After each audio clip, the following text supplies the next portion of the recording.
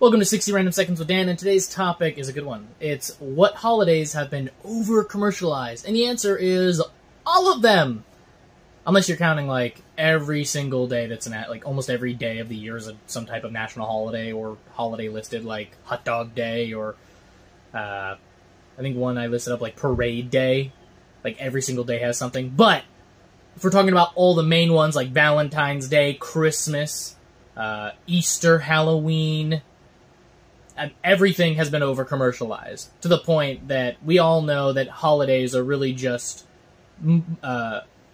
marketed so that people will make money, right? I mean, we're all aware of that.